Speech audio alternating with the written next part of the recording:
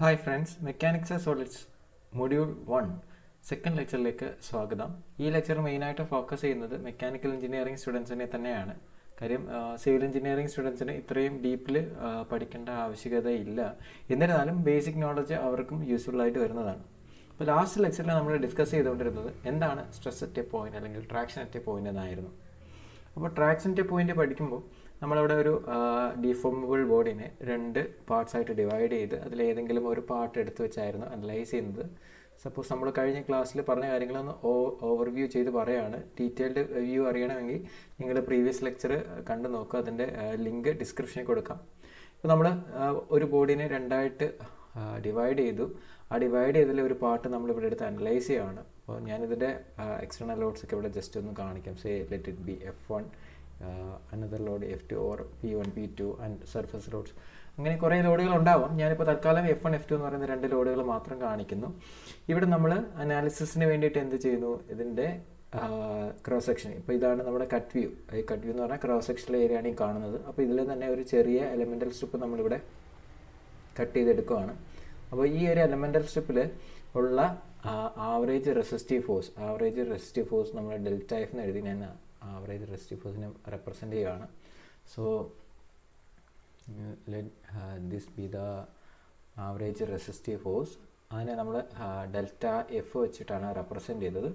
ഈ area delta A ആണെങ്കിൽ നമ്മൾ ബൈ ഡെഫിനിഷൻ നമ്മൾ സ്ട്രെസ്സിനെ എഴുതുന്നത് stress is equal to what we call delta F by delta A എന്നായിരുന്നു. പക്ഷെ നമ്മളവിടെ പറഞ്ഞു ഈ ഫോഴ്സ് എന്ന് പറയുന്നത് ഒരു പോയിന്റിലാണ് ആക്ട് ചെയ്യുന്നത്. പക്ഷേ ആ പോയിന്റ് അറൗണ്ട് ആയിട്ടുള്ള ഏരിയയാണ് നമ്മൾ കൺസിഡർ ചെയ്യുന്നത്. അതുകൊണ്ട് തന്നെ ഈ ഡെഫിനേഷൻ മാത്തമെറ്റിക്കലി ഇൻകറക്റ്റ് ആണ്. സോ അപ്പോൾ മാത്തമെറ്റിക്കലി കറക്റ്റ് ചെയ്തിരുന്ന ഫോമിനെയാണ് നമ്മൾ സ്ട്രെസ് അറ്റ് എ പോയിന്റ് അല്ലെങ്കിൽ ട്രാക്ഷൻ അറ്റ് എ പോയിന്റ് എന്ന് പറഞ്ഞത്. അവിടെ അപ്പോൾ ട്രാക്ഷനെ നമ്മൾ റെപ്രസെൻ്റ് ചെയ്തത് എഫിന് പകരം നമ്മൾ എഫിനെ ഏരിയ കൊണ്ട് ഡിവൈഡ് ചെയ്യുന്ന കമ്പോണൻറ്റ്, അതാണ് ട്രാക്ഷൻ എന്ന് പറയുന്നത്, അല്ലെങ്കിൽ സ്ട്രെസ് എന്ന് പറയുന്നത്. അതിനെ നമ്മൾ റെപ്രസെൻ്റ് ചെയ്തത് TN എന്ന് പറയുന്ന ഒരു നൊട്ടേഷൻ കൊണ്ടാണ്, TN വെക്റ്റർ. സോ മാത്തമെറ്റിക്കലി നമ്മൾ എഴുതുമ്പോൾ the stress at A point or the traction at A point TN is given as limit delta A tense to 0 delta F divided by delta A എന്നായിരുന്നു. ഇതാണ് mathematical definition four stress at A point. ഈ university എക്സാമിനൊക്കെ എപ്പോഴും part എയിൽ നമുക്ക് ചോദിക്കാറുള്ളതാണ് what you mean by stress at A point or traction at A point എന്നുള്ള കാര്യം. അപ്പോൾ ഇതിൻ്റെ ബേസിക്സ് നമ്മൾ നന്നായിട്ട് അറിയണം. ഇനി ഇതുമായിട്ട് ആഡ് ചെയ്ത് കുറച്ച് കൺസെപ്ച്വൽ ആയിട്ടുള്ള കാര്യങ്ങളാണ് പറയുന്നത്. അപ്പോൾ സിലബസിൽ 19 സ്കീമിൽ പ്രത്യേകിച്ചും പറയുന്നുണ്ട്. നമുക്ക് ഡെറിവേഷൻ ഒന്നും നമുക്ക് ആവശ്യമൊന്നുമില്ല. അപ്പോൾ നമുക്ക് ഇക്വേഷൻസ് മാത്രം മതി. അപ്പോൾ ആ ഇക്വേഷൻസിലൊക്കെ പോകുന്നതിന് മുന്നേ നമുക്ക് ബേസിക്കലായിട്ട് അറിയേണ്ട കുറച്ച് കാര്യങ്ങളുണ്ട്. അതിലൊരു കാര്യം ഓൾറെഡി പറഞ്ഞിരുന്നു. നമുക്ക് ഈ TN എന്ന് പറയുന്ന ട്രാക്ഷനെ നമുക്ക് എന്ത് ചെയ്യാം, with respect to this surface, ഇതാണ് ക്രോസ് സെക്ഷണൽ ഏരിയ അല്ലേ, ഈ ക്രോസ് സെക്ഷണൽ ഏരിയയ്ക്ക് പെർപെൻഡിക്കുലറായിട്ടും പാരലായിട്ടുള്ള രണ്ട് കമ്പോണൻസ് ആയിട്ട് ഡിവൈഡ് ചെയ്യാമെന്ന് പറഞ്ഞായിരുന്നു. അതിനെ നമ്മൾ നോർമൽ സ്ട്രെസ് എന്നും ടാൻജൻഷ്യൽ സ്ട്രെസ് എന്നും റെപ്രസെൻ്റ് ചെയ്യുകയും ചെയ്തിരുന്നു. അപ്പം ഇവിടെ നമ്മൾ മനസ്സിലാക്കേണ്ട വേറൊരു കാര്യം എന്ന് പറഞ്ഞു കഴിഞ്ഞാൽ ഏത് പ്ലെയിനിനെയും അല്ലെങ്കിൽ ഏതൊരു സർഫസിനെയും നമുക്ക് ഡിഫൈൻ ചെയ്യണമെങ്കിൽ എന്ത് വേണം, അതിൻ്റെ യൂണിറ്റ് നോർമൽ വെക്ടർ വേണം, അതായത് n ക്യാപ്പ് വേണം. n ക്യാപ്പ് എന്ന് പറഞ്ഞാൽ നമ്മൾ പഠിച്ചു NXI plus NYJ plus NZK എന്നാണ് അതിൻ്റെ നൊട്ടേഷൻ വരുന്നത്. അവിടെ NX, NY, NZ എന്ന് പറയുന്നത് നമ്മളുടെ ഡയറക്ഷൻ കൊസൈൻസാണ്. അപ്പോൾ ഈ യൂണിറ്റ് നോർമൽ വെക്ടർ ആ പേരിൽ തന്നെ ഉണ്ട്, unit normal vector. That means magnitude 1 ആണ്.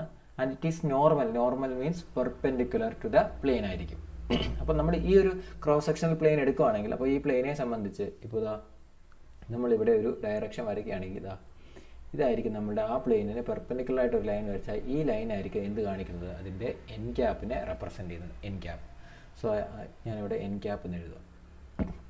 അപ്പോൾ ഈ ഒരു വെക്ടർ വെച്ചുകൊണ്ടാണ് നമ്മൾ ഏതൊരു പ്ലെയിനെ ഐഡൻറ്റിഫൈ ചെയ്യുന്നത്. ഇപ്പോൾ ഞാനിവിടെ ഒരു കാർട്ടീഷ്യൻ കോർഡിനേറ്റ് സിസ്റ്റം ഇവിടെ കാണിച്ചിട്ടുണ്ട്. ഇവിടെ XYZ എന്ന് പറഞ്ഞ ആക്സിസുകൾ കാണിച്ചിട്ടുണ്ട്. നമുക്ക് ആക്സിസുകൾ എങ്ങനെ വേണമെങ്കിലും തിരിച്ചെടുക്കാം. അപ്പോൾ യൂഷ്വൽ കൺവെൻഷൻ എന്ന് പറയുന്നത് ഇപ്പോൾ എനിക്ക് കിട്ടിയ ഫിഗറിനകത്ത് ഇങ്ങനെയാണ്. യൂഷ്വൽ കൺവെൻഷൻ എന്ന് പറഞ്ഞാൽ ഇത് നമ്മൾ Z ആക്സിസ് ആയിട്ടും ഇത് നമ്മുടെ എന്താണ് Y ആക്സിസ് ആയിട്ടും ഇത് നമ്മുടെ X ആക്സിസ് ആയിട്ടാണ് നമ്മൾ എടുക്കുന്നത്. അപ്പോൾ ഇവിടെ നമുക്ക് കുറേ പ്ലെയിനുകൾ കാണിച്ചിട്ടുണ്ട്. ഒരു ക്യൂബ് 6 ഫേസ് ഉണ്ട്. അപ്പോൾ 6 ഫേസുകൾ എന്ന് പറഞ്ഞാൽ ഓരോ ഫേസ് എന്താണ്, ഓരോ പ്ലെയിനെ റെപ്രസെൻ്റ് ചെയ്യുന്നത്. അപ്പോൾ ഇപ്പം ഈ ടോപ്പ് ഫേസ് എടുക്കുകയാണെങ്കിൽ ഈ ടോപ്പ് ഫേസിനെ നമ്മൾ റെപ്രസെൻ്റ് ചെയ്യണമെന്ന് എന്ത് വെച്ചായിരിക്കും, അതിൻ്റെ യൂണിറ്റ് നോർമൽ വെക്ടർ. അതിൻ്റെ നോർമൽ വെക്ടർ എങ്ങോട്ടായിരിക്കും, അതിന് പെർപെൻഡിക്കുലർ. യൂണിറ്റ് നോർമൽ മീൻസ് അതിന് പെർപെൻഡിക്കുലർ ആയിരിക്കും. അതിൻ്റെ പെർപെൻഡിക്കുലർ എങ്ങോട്ടായിരിക്കും ഇരിക്കുന്നത്, Y ഡയറക്ഷനിലായിരിക്കും ഇരിക്കുന്നത്. ഇനി ഈ സൈഡ് പ്ലെയിൻ എടുത്താൽ ഈ സൈഡ് പ്ലെയിനിൻ്റെ യൂണിറ്റ് നോർമൽ വരച്ചാൽ എങ്ങോട്ടായിരിക്കും, നോർമൽ വെക്ടർ വരച്ചാൽ എങ്ങോട്ടിരിക്കും, it is along X direction. ഈ front പ്ലെയിനെ വരച്ചാലോ and it is directed along Z direction. അപ്പോൾ ഏതൊരു പ്ലെയിൻ എടുത്താലും ആ പ്ലെയിനിന് യുണീക്കായിട്ട് നമുക്ക് വരയ്ക്കാൻ പറ്റുന്ന വെക്ടറാണ് എന്തെന്ന് പറയുന്നത് യൂണിറ്റ് നോർമൽ വെക്ടർ എന്ന് പറയുന്നത്. അപ്പോൾ നമുക്ക് ഓരോരുത്തർക്കും നമുക്ക് നെയിം ചെയ്തിരിക്കുന്ന പോലെ നമ്മൾ പ്ലെയിനുകളെ എപ്പോഴും നെയിം ചെയ്യുന്നത് അതിൻ്റെ യൂണിറ്റ് നോർമൽ വെക്ടർ ഉണ്ടായിരിക്കും. അപ്പോൾ ഇവിടെ നമ്മൾ പറഞ്ഞു തന്നത് അപ്പം ഈ യൂണിറ്റ് നോർമൽ വെക്ടറിൻ്റെ ഡയറക്ഷനിലേക്ക് നമുക്ക് ടി എൻ എ റിസോൾവ് ചെയ്യാം. ആ കമ്പോണൻറ്റിനെയാണ് നമ്മൾ കഴിഞ്ഞ ലെക്ചറിൽ പറഞ്ഞത് sigma N T is A normal stress component and one is parallel to the പ്ലെയിനിന് പാരലായിട്ട് വരാം and that is known as the tangential stress or shear stress എന്ന് പറയും. അപ്പോൾ ഇവിടെ നമ്മൾ നോക്കുകയാണെങ്കിൽ ഈ വെക്ടറിനെ അപ്പോൾ ഇവിടെ ഉള്ള ഈ വെക്ടർ ഡയഗ്രം ഞാൻ മാറ്റി വരയ്ക്കണം. അപ്പോൾ ഇതെല്ലാം വെക്ടർ ഫോമിൽ വരയ്ക്കുകയാണെങ്കിൽ അപ്പോൾ നോക്കിക്കേ ഇതായിരുന്നു നമ്മളുടെ ടി എന്നിൻ്റെ ഡയറക്ഷൻ. ഇതാണ് നമ്മളുടെ എന്തെന്ന് പറയുന്നത് സിഗ്മ എന്നിൻ്റെ ഡയറക്ഷൻ. സിഗ്മ എൻ ഞാൻ ടി എന്നെ താഴേക്ക് റെപ്രസെൻ്റ് ചെയ്ത് ഇതായിരുന്നു നമ്മുടെ ടി എന്നിൻ്റെ direction and this was the direction of sigma T അല്ലേ. അപ്പോൾ ആ പ്ലെയിൻ ഞാൻ എടുത്തങ്ങ് മാറ്റി പ്ലെയിൻ എടുത്ത് മാറ്റിയിട്ട് ആ വെക്ടറിനെ മാത്രം റെപ്രസെൻ്റ് ചെയ്തു. സോ ഈ സിഗ്മ ടിക്ക് പാരലായിട്ട് ഞാൻ എന്താ ഇവിടെ ആ സിഗ്മ ടിനെ ഇങ്ങനെ റെപ്രസെൻ്റ് ചെയ്താൽ ഇതാ അപ്പോൾ ഈ സൈഡ് സിഗ്മ ടി ആയില്ലേ. അപ്പോൾ നമ്മളിവിടെ നോക്കുകയാണെങ്കിൽ നമ്മൾ മെക്കാനിക്സിൽ എഞ്ചിനീയറിംഗ് മെക്കാനിക്സിൽ പഠിച്ച ട്രയാങ്കിൾ ലോ ഓഫ് ഫോഴ്സസ് ആയി നോക്കിക്കേ. To vectors R represented by the adjacent sides of A triangle sigma N and sigma T taken in order. Order means direction same എന്താ ഇവിടെ നിന്ന് ഇങ്ങോട്ടേക്ക് വന്നു അവിടെ നിന്ന് ഇങ്ങോട്ട് വന്നു taken in order. Then the closing side will give the resultant taken in the reverse order. അപ്പോൾ ഇവിടെ നോക്കി കഴിഞ്ഞാൽ ഇതാണ് ക്ലോസിംഗ് സൈഡ്. ശരിയാ ഇത് റിവേഴ്സ് ഇവർ രണ്ടുപേരും വരുന്നതിന് ഓപ്പോസിറ്റ് ഡയറക്ഷനിലാണ് ടി എന്നെ വരച്ചിരിക്കുന്നത്. സോ അങ്ങനെ വരുവാണെങ്കിൽ നമുക്കിവിടെ by vector approach we can write T N that is A resultant vector is the vector some of normal stress and the shear stress. ഇങ്ങനെ നമുക്ക് ഇവിടെ നിന്ന് എഴുതാൻ പറ്റും. ഇത് നമ്മൾ ട്രയാങ്കിൾ ഓഫ് പോളിഗൺ വെച്ചിട്ടാണ് എഴുതിയത്. അല്ലെങ്കിൽ തന്നെ നമ്മൾ റൈറ്റ് ആംഗിൾ ട്രയാങ്കിൾ ആയിട്ട് കൺസിഡർ ചെയ്യുകയാണെങ്കിൽ നോക്കിക്കേ ഇതൊരു റൈറ്റ് ആംഗിൾ ആണ്. സിഗ്മ എന്നും സിഗ്മ ടിയും റൈറ്റ് ആംഗിൾസ് ആണ്. സോ ഇതെന്ന് പറയുന്നത് അതിൻ്റെ ഹൈപ്പോട്ടനസ് ആണ്. അപ്പോൾ നമുക്കിവിടെ മാഗ്നിറ്റ്യൂഡാണ് കണ്ടുപിടിക്കുക. നമുക്ക് എങ്ങനെ എഴുതാം T N square hypotenuse square equal to base square plus height square. ഇങ്ങനെ നമുക്കൊരു റിലേഷൻ എഴുതാം. ഈ റിലേഷൻ നമുക്ക് പ്രോബ്ലം ചെയ്യാനായിട്ട് ആവശ്യമാണ്. ഇതങ്ങനെ വരുന്നില്ല. പണ്ട് അഡ്വാൻസ്ഡ് മെക്കാനിക്സ് സോളിഡ്സ് എന്ന് പറഞ്ഞൊരു പേപ്പർ S4 മെക്കാനിക്കൽ 15 സ്കീമിലുണ്ടായിരുന്നു. അപ്പോൾ അതിലൊക്കെ നമുക്കിത് ഡീറ്റെയിൽ ആയിട്ട് വേണമായിരുന്നു വെക്ടർ അപ്രോച്ചൊക്കെ. പക്ഷെ നമുക്ക് മെക്കാനിക്സ് സോളിഡ്സിൽ അത്രയും ഡീപ്പായിട്ട് വേണ്ട. ഇതാണ് കഴിഞ്ഞ ലെക്ചറിൽ പറഞ്ഞതിൻ്റെ അഡീഷനായിട്ട് പറഞ്ഞു ചേർക്കാനായിട്ടുള്ളത്. അതായത് നമുക്ക് സ്ട്രെസ്സിനെ നോർമൽ സ്ട്രെസ്സും ഷിയർ സ്ട്രെസ്സും ഉണ്ട്. അപ്പോൾ ആ ഷിയർ സ്ട്രെസ്സിനെയും നോർമൽ സ്ട്രെസ്സിനെയും ട്രാക്ഷൻ വെക്ടറുമായിട്ട് എങ്ങനെ കണക്ട് ചെയ്യാം. ട്രാക്ഷൻ വെക്ടർ എന്ന് പറയുന്നതാണ് റിസൾട്ടൻറ്റ്. അപ്പം ട്രാക്ഷൻ വെക്ടർ എന്നായിരിക്കത്തില്ല പരീക്ഷയ്ക്ക് ചോദിക്കുന്നത്, നമ്മളോട് ചോദിക്കുന്നത് റിസൾട്ടൻറ്റ് വെക്ടർ എന്നായിരിക്കും ചോദിക്കുന്നത്. അപ്പോൾ നമുക്കത് കൺഫ്യൂസ് ആവാൻ പാടില്ല. ഇനി ഇവിടെ മറ്റൊരു രീതിയിലും നമുക്ക് എന്ത് ചെയ്യാൻ പറ്റും, ഈ ട്രാക്ഷനെ ഡിവൈഡ് ചെയ്യാൻ പറ്റും. ഇപ്പം നമ്മൾ ഡിവൈഡ് ചെയ്ത് എന്തായിരുന്നു, ട്രാക്ഷനെ അതിരിക്കുന്ന പ്ലെയിനിന് വിത്ത് റെസ്പെക്റ്റീവായിട്ട് പെർപെൻഡിക്കുലർ എന്നും പാരലൽ എന്നും വിളിച്ചു. ശരിയല്ലേ? ഇനി ഇവിടെ നോക്കിയാൽ നമുക്ക് ഏതൊരു 3 ഡയമെൻഷണൽ ബോഡി ആണെങ്കിലും നമുക്ക് ഈ പറഞ്ഞ പോലെ ഒരു കാർട്ടീഷ്യൻ കോർഡിനേറ്റ് സിസ്റ്റം ഉണ്ടാവും. അപ്പോൾ ആ കാർട്ടീഷ്യൻ കോർഡിനേറ്റ് സിസ്റ്റത്തിനെ ബേസ് ചെയ്ത് നമുക്ക് ഇതിനെ ക്ലാസ് ചെയ്യാം.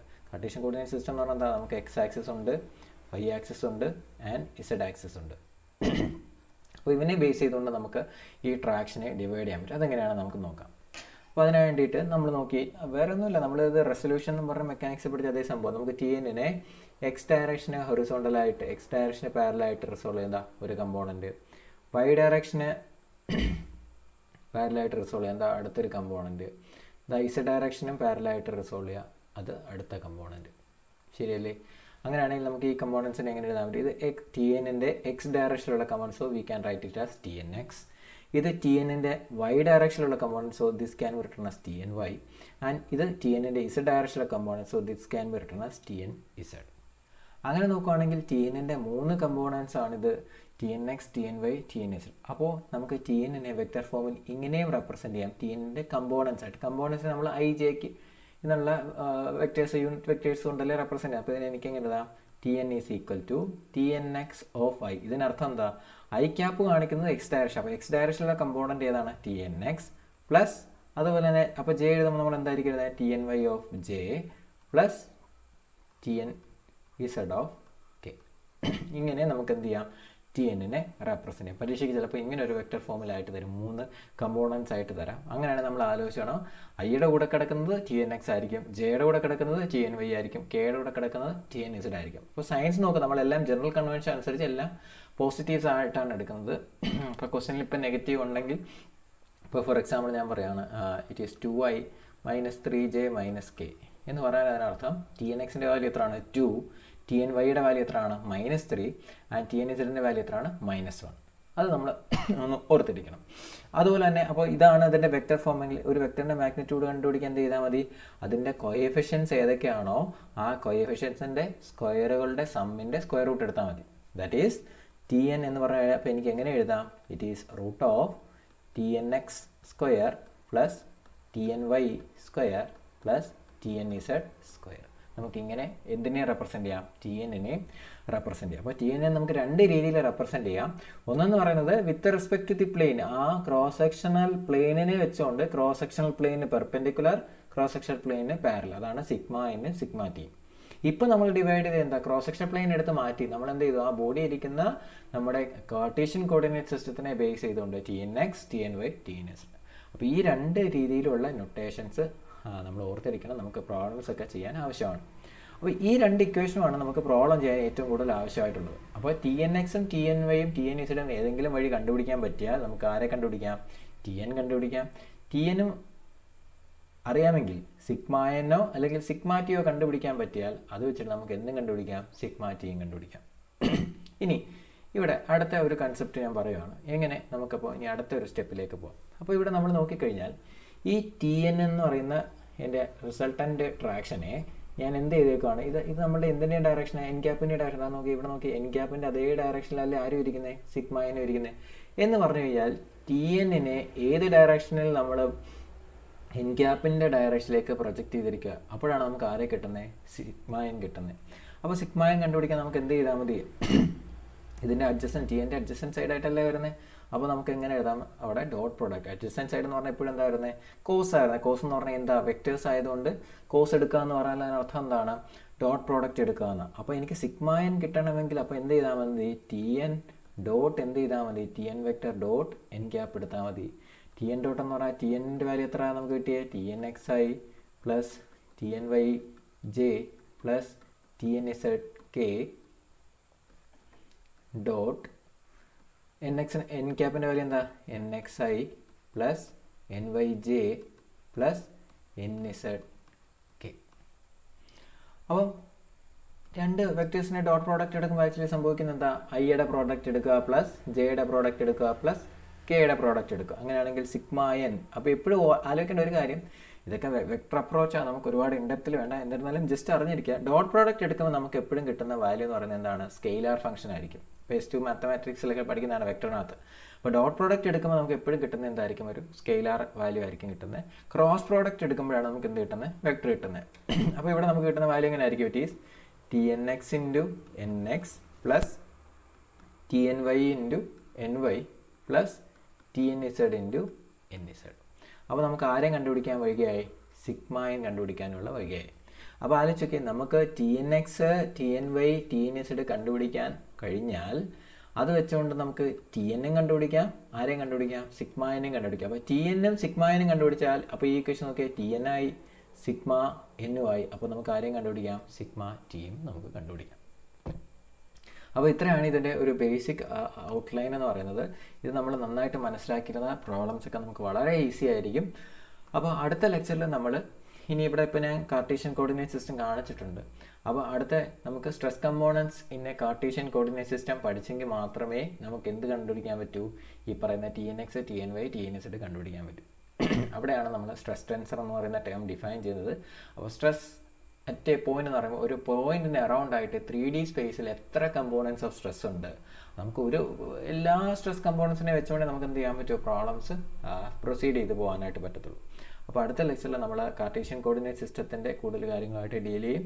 അപ്പോൾ നിങ്ങൾക്ക് വീഡിയോ ഇഷ്ടമായെങ്കിൽ തീർച്ചയായിട്ടും നിങ്ങൾ വീഡിയോ ലൈക്ക് ചെയ്യുക, ഫ്രണ്ട്സിന് ഷെയർ ചെയ്ത് കൊടുക്കുക, ചാനൽ സബ്സ്ക്രൈബ് ചെയ്യുക. Thank you.